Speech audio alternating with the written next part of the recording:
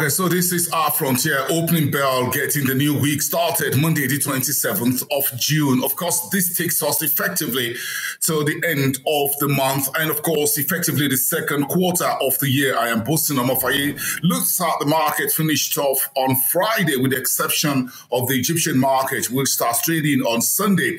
The EGX was down 0.04% to start its own market week. On Friday, the Nigerian market went up roughly 20 basis points. The BRVM down by a quarter, about 0.75%. The NSE down by 0.92%.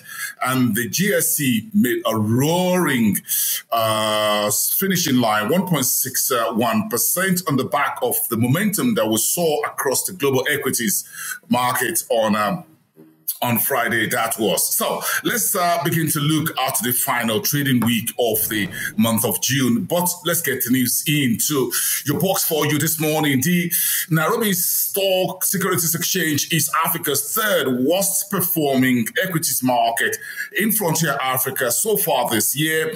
The index down, the main index is down about 30% since the year started on the back of sell-off by investors and currency problem in foreign currency issues. That is, that's the administration of President Uhuru Kenyatta is dealing with ahead of the general elections in the month of August. Alliance Kenya and Jubilee Alliance General Insurance have secured the approval of the regulatory authorities in Nairobi to move ahead to create a financial supermarket. It was going to be one of the biggest insurance company in Kenya as well as in the entire East Africa. That has now been okayed and can move on. And Kenya's Bankers Association, which is an advocacy group comprising of all the CEOs of all the banks in Kenya, have re-elected NBC Managing Director Gachora as the chairman for the 2022-2023 period. And we'll say congratulations to him and his new executive members. And Rwanda is expected to feature in the new preferential trade system that the United Kingdom is expected to release on July the 6th. Rwanda was the host of the Commonwealth Heads of Governments meeting last week and put its step forward to be on that preferential trade list. In the meantime, Zimbabwe also reapplied to be readmitted into a member of Commonwealth, where it was kicked out many years ago under the long rule of the late President Robert Mugabe. And finally, in East Africa today, Tanzania is looking to hold online coffee trading auction on weekdays to speed up payments to farmers. The whole idea is to ensure that farmers get paid as quickly as possible. So the weekly auction, tea auction, delay the payment of farmers.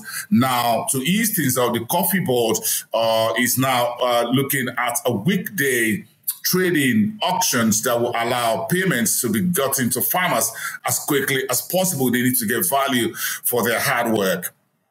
And for that, your cup of coffee. Let's get to West Africa, which includes Nigeria. By the way, the total transactions on FMDQ Securities Exchange, which is the official window, as it were, for all currency trading in Nigeria today. Spot market surged roughly 34% last week to about $504.3 million US.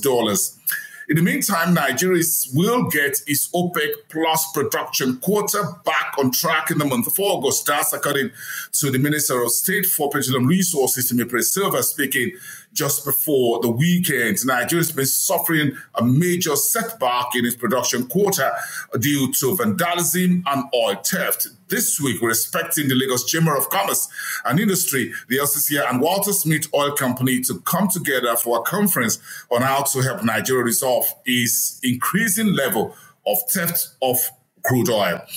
And the allocations from the government to the three tiers of government, which is the federal, states, and local governments, will take place this week. Analysts expect that to ease liquidity in the system and help money market rate between open repo and overnight rate to come down to about a single digit. We finished on Friday around 14% between overnight lending rates and open repo, which is OPR.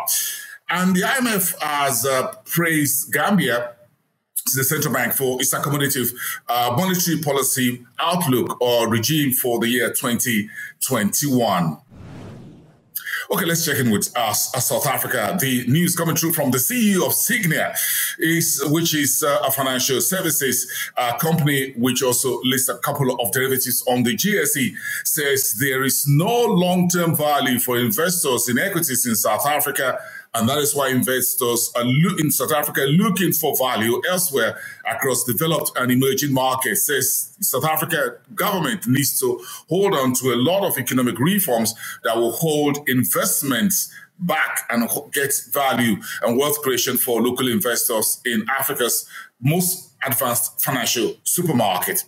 In the meantime, SoCGen CEO says he sees an organic growth in Africa despite the uncertain climate of investments in financial markets on the African continent.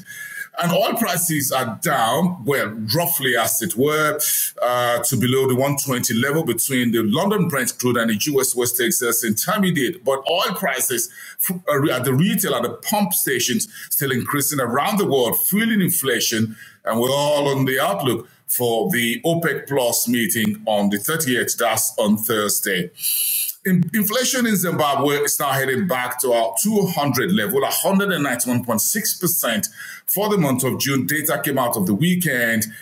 The currency, Zimbabwean dollar, is down so far about 70% so far this year against the US dollar. That's the latest from Southern African region. And let's finish off, as always, in North Africa, where Morocco's Casablanca Airport has been awarded one of the best improved airport, the fifth, as it were, globally speaking, for 2021. Then, of course, Qatar and Egypt are looking forward to resolve their diplomatic rows. So there's a meeting between President Sisi and the leader of Qatar, in which Qatar has promised to invest massively in Egypt's energy sector as well as agriculture. So this are some of the stories making the headlines across Frontier Africa this Monday, the 27th of June. I am Boason Omofaye. I'll see you next time. Watch this show online on our YouTube at Frontier Africa Reports, or go to our website with some of our latest stories. We curate some of the best stories in finance, markets, economy, energy, climate, everything else in between, businesses and earnings as well, for you at www.frontierafricareports.com, as well as our social media on Instagram, on Facebook, on Twitter, as well as LinkedIn. I'll see you next time. Bye for now, everyone.